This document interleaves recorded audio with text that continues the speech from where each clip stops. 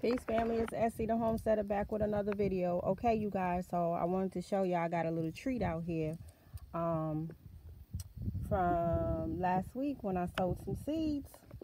So even though it's cold, y'all, I was able to get some germination.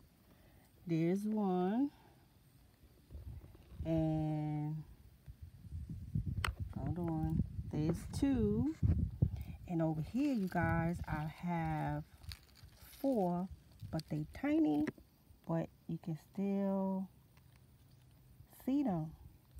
Y'all see that? Y'all see that one over there?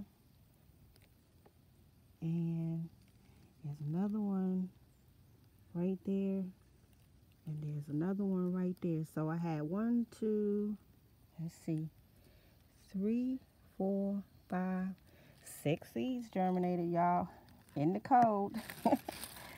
So hopefully they'll make it through. I believe I put some extra spinach and I think maybe broccoli. Y'all know I forget what I be sowing, the seeds that I be sowing.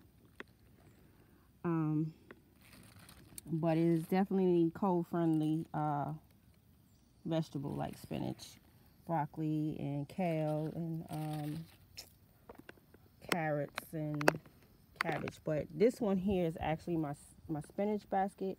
But again, I forgot what these were that I had sold last week. I have to go and check the video real quick to see which ones I did. So I did get some germination, and today is hold on, let me get over here so you guys can see.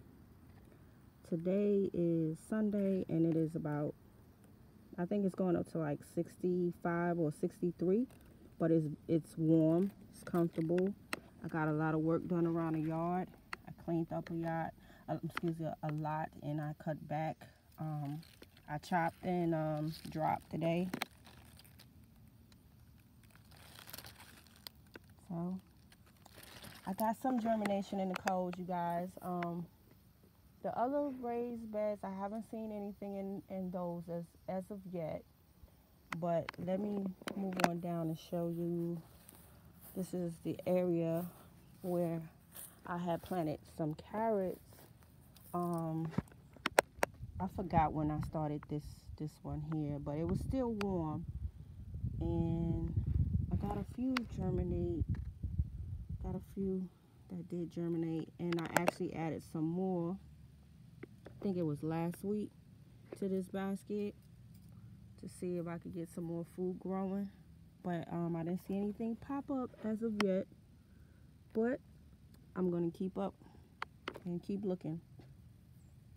Alright you guys, so I did get some germination from last week. Alright you guys, this is Essie. I'll see you guys on the next video. Peace.